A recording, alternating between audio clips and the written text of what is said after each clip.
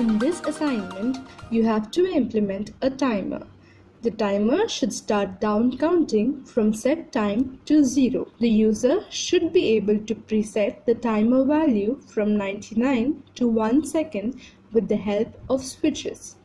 The preset mode should be indicated by blinking the field chose every half second. The user will choose the field with the help of switches. The previous set value should be loaded after time expiration. So, as soon as the board is powered on or reset, the time should start in set mode. The decimal point of the hours field should glow. The set mode is indicated by a blink on the seconds field every 500 milliseconds. The fields can be selected with choose field key, and the selected field should blink at the rate of 500 milliseconds, indicating the selection. The increment key could be used to increment, and the decrement key could be used to decrement the value of selected field. It should be level triggered. Once the time is set, you may use the set or edit key to start the timer, and this mode is called a run mode. No key except set or edit key should be sensitive in run mode. The timer should count down to 0 and enter the set mode with the previous value set.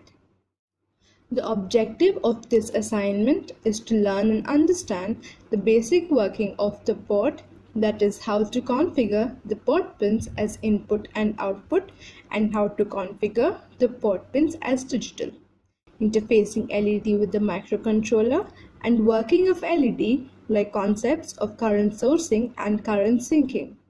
Interfacing tactile switch to microcontroller as active low or active high, tactile switch bouncing effect and how to avoid it, level triggered input, interfacing SSDs to microcontroller, working of SSDs, its types like common anode and cathode, creating SSD fonts based on the provided hardware and font mixing, interrupts and its fundamentals, timer and its need, timer and its fundamentals like resolution, tick, scale, quantum, timer configuration, time calculations for specific needs, ISR and its do and don'ts.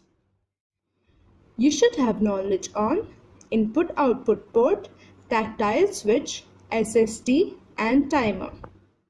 The inputs required for this assignment are MKS1 increment, MKS2 decrement, MKS3 choose field, MKS4 start or set timer, and timer.